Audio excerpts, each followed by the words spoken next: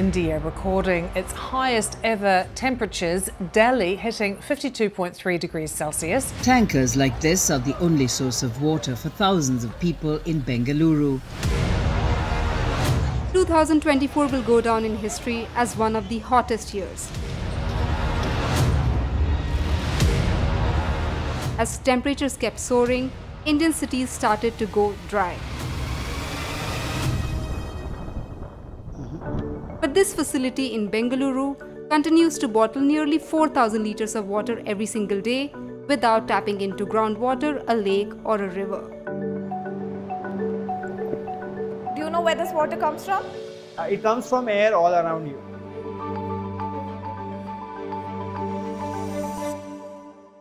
We were studying at National Institute of Technology, Calicut, and there was a nearby river which used to supply us water. But because of the heat wave that year, that river dried up and there was no water supply in the college.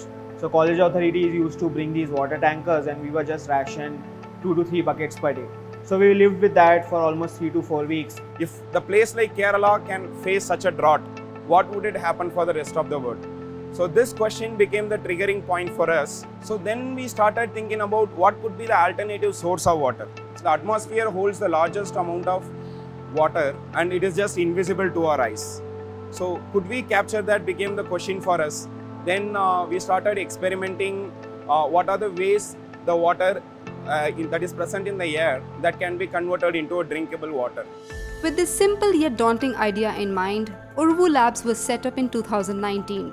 The existing solutions for air to water technologies at that time were modeled on the same principle as air conditioning. An air conditioner cools down warm air using a refrigerant.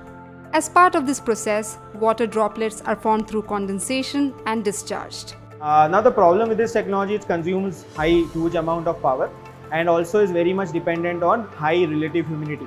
So it works well in more coastal areas, humid areas, but in interior lands, even dry areas, this technology starts failing and your energy consumption per liter goes very high. So that was some of the problems we saw, and we didn't see a roadmap where this solution can come down to very affordable numbers. 2 years after setting up, the Uravu team found an answer, a technology that converts humidity in the atmosphere and turns it into water, sustainably and without harming the environment. The answer lay in desiccant-based technology. Now desiccants are materials which readily absorb moisture from the air. One very common example you would know is of silica gel. So when you buy footwear or a pair of electronics, you see a small pouch of silica gel and the materials behave in a way that they will absorb moisture from the surrounding air. So we use a similar material which is a calcium chloride salt solution.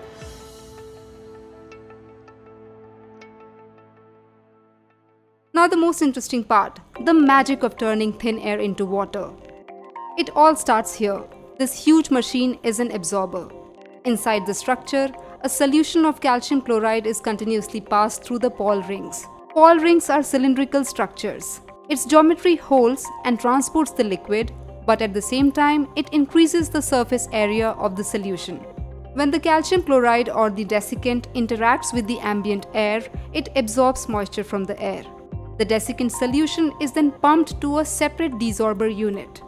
Here, the solution is heated to between 60 and 65 degrees Celsius by a heat pump. This heat can come from a variety of renewable energy sources like solar heat, waste heat from industries, biomass waste. We can even convert solar photovoltaic to heat using a heat pump and power this device. The heating of the solution makes the air humid, almost like steam. The steam then passes to an air-cooled condenser where it turns into water.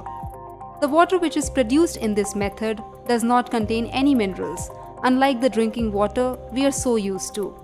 In the next step, essential minerals like magnesium, sodium, potassium, iron and zinc are added. Now the water we collect from air has no minerals. It's almost like ultra pure water.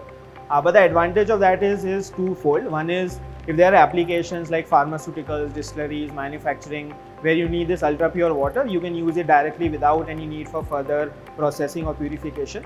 Also, if you want to use it for drinking water purposes, then we add the required minerals, and it's a blank canvas. So you can add any kind of formulation. We have developed certain copper and zinc enhanced formula. You can also make variety of other beverages where you can have vitamins, protein enhanced. So a lot of things are possible upon the high quality water which we produce. The mineral-rich water is now ready to be bottled. In a major push towards eco-friendly packaging, Uravu uses glass bottles which can be reused. The bottles that you see here have been returned to the plant. Before they are refilled, they are cleaned using a high-pressure jet.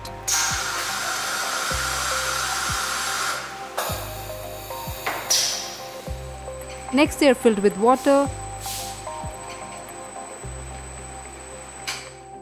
and sealed in a process that is entirely automated.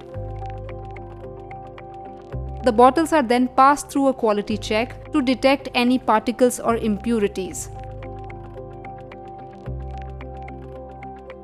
Once they pass the quality check, these bottles are packaged and dispatched.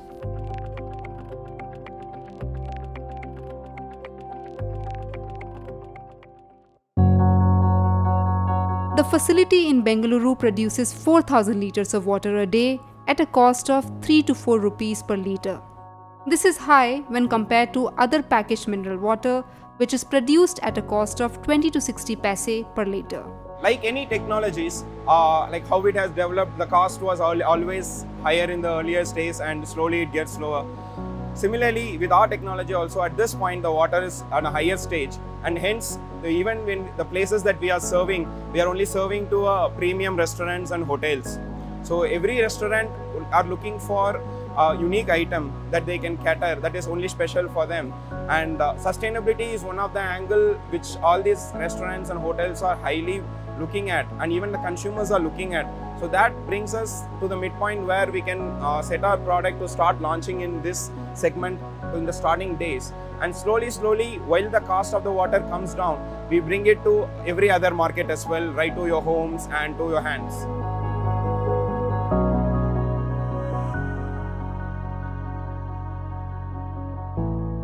More than 16.3 crore Indians do not have access to this clean drinking water. For them, finding potable water is a struggle in itself. With climate change and erratic rainfall, groundwater and other sources of water are depleting at an alarming rate. New innovations and technologies to generate and find water from other sources are desperately needed.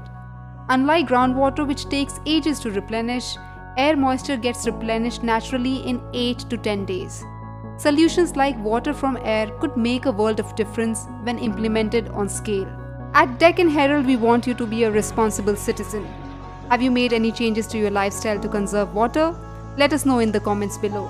Share and like this video for better reach, subscribe to Deccan Herald's YouTube channel and click on the bell icon to receive notifications for more videos.